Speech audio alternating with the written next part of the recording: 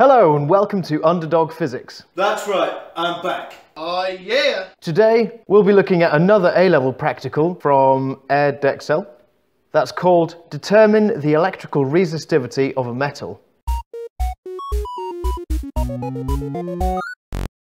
You will need 1.05 meters of Constantan wire, or a whole reel of it. A meter ruler. 2 leads, one with a crocodile clip on the end. A digital multimeter with an ohm meter setting. Nice.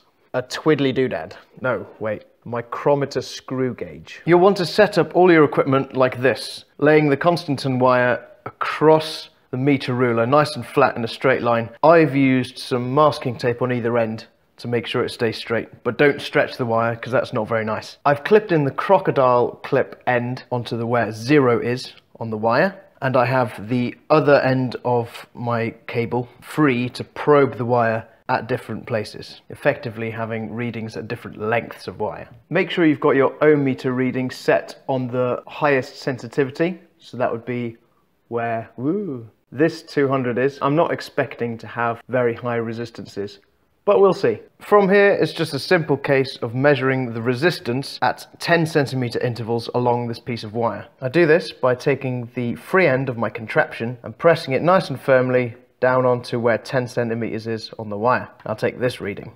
I'll just move it up the wire and take another reading, all the while making sure I record the lengths of wire I'm actually measuring the resistance of. Now we can measure the diameter of our wire to take into account any kind of intolerances on how it's made or how it's been squashed about. I'm going to take about 20 different readings. You don't have to take 20. I've just got all the time in the world, so you can take about 10 and that should be enough, but make sure you ask your physics teacher first. Now's the time where you get to use the micrometer screw gauge. Here it is. Come on, focus, focus. There we go. The first thing you want to do is make sure that it's calibrated. So basically, when you read 0, it's actually 0. For large measurements, or large changes rather, you can use the big wheel here because it's faster. But when you get closer to actually closing the gap, this one here, you'll want to start using the ratchet wheel on the other side. There we go. Oh, it's gone out of focus again. No matter. The important thing is, I'm no longer crushing the ends of the micrometer screw gauge itself because it has this nifty little device fitted in. If it'll focus again, no, you'll just take my word for it. It is actually reading 0, so we're good. We're good to go. Oh yeah. Well, I won't go into too much detail now about how the micrometer works, but basically, if we open it up, these lines on the inside are millimeters. The lines underneath are half millimeters. These lines here, forgotten what they were.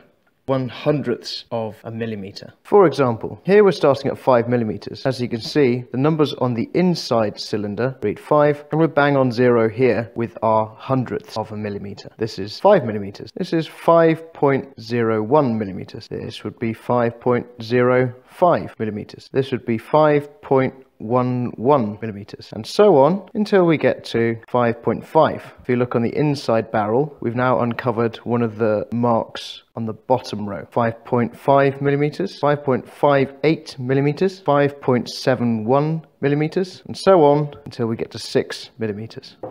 Simply put the wire in between the vice part, and remember only to tighten up until this doodad clicks a bit. You don't want to squash the wire because that's not very nice. I'm going to do my measurements behind the scenes.